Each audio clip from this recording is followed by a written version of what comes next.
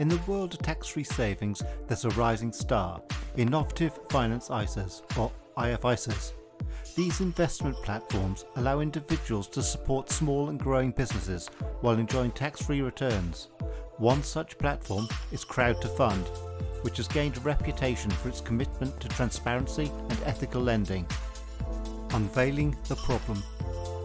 Let's dig deeper into Crowd2Fund's unique approach to innovative finance ISAs. Crowd2Fund connects investors with small and growing businesses, offering an opportunity to earn attractive returns. However, as we'll discover today, even the most trusted financial institutions can sometimes make critical errors. This has left many investors asking questions, but not getting any response from the company. The hidden error.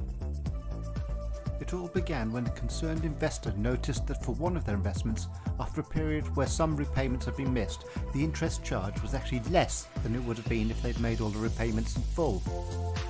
This was obviously incorrect, so they decided to investigate the interest calculations on all their loans. What they discovered was an error in the formula used by Crowd2Fund.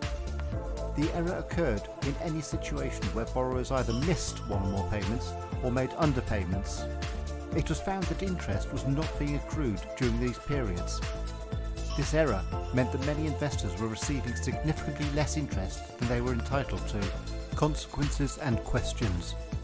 The consequences of this error were not just financial, they were ethical and legal as well. Investors who had placed their trust in Crowd2Fund were left feeling betrayed. As questions swirled, it became clear that an explanation was needed. But would Crowd2Fund own up to its mistake? We sent several emails to Crowd2Fund in September asking for clarification of their interest calculation methods. Finally, on 31st of October, we received an email reply from them. Unfortunately, this email did not address our concerns, so we sent another email with our detailed calculations showing what we believe the correct interest calculation should be, along with screenshots of their website showing the differences. On the 2nd of November, we received an email from Crowd2Fund's Head of Collections and Creditor Relations asking us to please leave it with me to follow up. 6 days later, we received another email from them saying that their compliance officer would also be involved and that I hope to respond to you in full very shortly. The response. It's now 2 months later and we still haven't had any further response from Crowd2Fund. This doesn't fill us with any confidence that they will be correcting this mistake in their calculations anytime soon.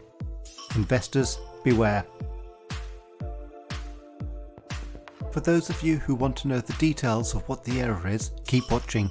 Explanation of the error. Let's look at one of the companies available to invest in with Crowd2Fund. We will change their name for privacy. Let's call them Company Y. Company Y wanted a loan of $1,600 over 24 months at a rate of 12%.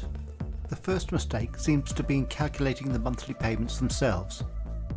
If we find a loan calculator, also known as an amortization calculator, such as this one at investopedia.com, and plug the figures in, it tells us that the monthly payments required to pay off the loan are $75.32 each month. However, Crowd2Fund calculated the monthly repayments to be only $74.57, which is actually an interest rate of only 11%, not 12%. If we overlook this mistake, then the payments and balance over time should look like this, with the balance and amount of interest steadily reducing month by month with each payment being made on time.